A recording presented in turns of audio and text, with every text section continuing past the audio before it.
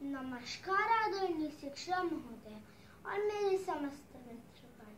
मेरा नाम शिवांश पांडे है और मैं कक्षा KG का छात्र हूँ। आज मैं आपको कविता सुनाने वाला हूँ। उसका शीर्षक है कोशिश करने वालों की कभी हार नहीं होती और इस कविता के लेखक हैं श्री हरिवंश राय बच्चन। लहरों से डरकर नौका कभी पार नहीं होती, कोशिश करने वालों कि कभी हार नहीं होती। नन्ही चींटी जब दाना लेकर चलती, चढ़ती दीवारों पे सवार फिसलती है।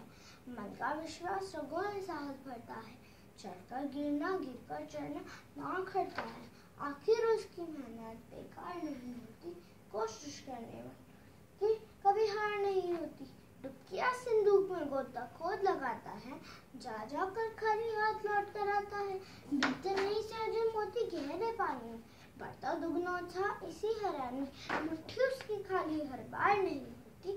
कोशिश करने वालों की कभी हार नहीं होती। असफलता ही चुनौती है, इसे स्वीकार करो।